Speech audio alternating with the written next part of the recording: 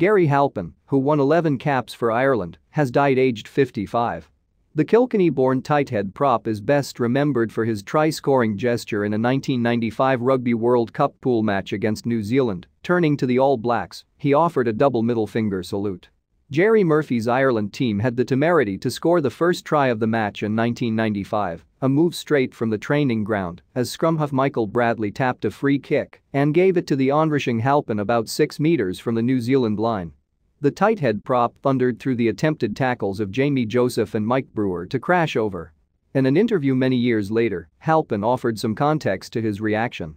New Zealander hooker Sean Fitzpatrick had been winding us up, calling us Paddies.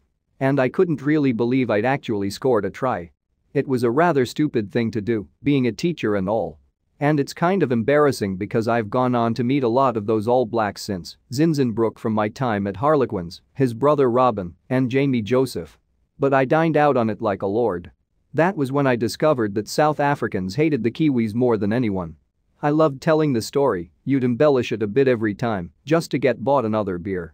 I sidestepped Lomu 3 times in that game, the only problem was he was the one carrying the ball at that stage. It's Sean Fitzpatrick, every time I see him I want to give him the finger. He is a great player and all that. It was a rush of blood to the head. In that competition these guys were sold to us as unstoppable, and they proved to be right to that last hurdle. Halpin is often remembered for his try against New Zealand and the subsequent gesture. Photo.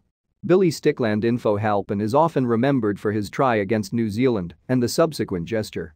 A free spirit and a great character with a wonderful sense of humour, Halpin represented Wanderers, Leinster, London Irish and Harlequins during his career.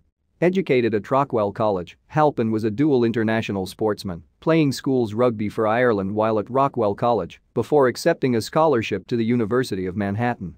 He won the American Indoor Collegiate Championship in the hammer and represented Ireland in the 1987 World Athletics Championship. Upon returning to Ireland in 1989, he joined Wanderers, toured North America with the Irish senior squad, and the following year made his debut against England at Twickenham. He won his 11th and final cap of a 5-year international career in a 1995 World Cup quarter-final defeat to France. He spent 2 decades teaching in England at St George's College, Weybridge and the Oratory School outside Reading. His pupils were intrigued to know that Halpin featured in Jonah Lomu Rugby, PlayStation's first ever rugby game. He admitted, "Interestingly, and the kids showed this to me, one of the hardest things in the game is to try and get me to score a try. They've had various competitions to try and get me over the line. If they manage it, and they had the proof on replay, I gave them a present." Halpin subsequently returned to Ireland to take up a position as head of boarding at Cistercian College, Roscrea. Irish rugby has lost one of its great characters. Sincere condolences to his family and friends.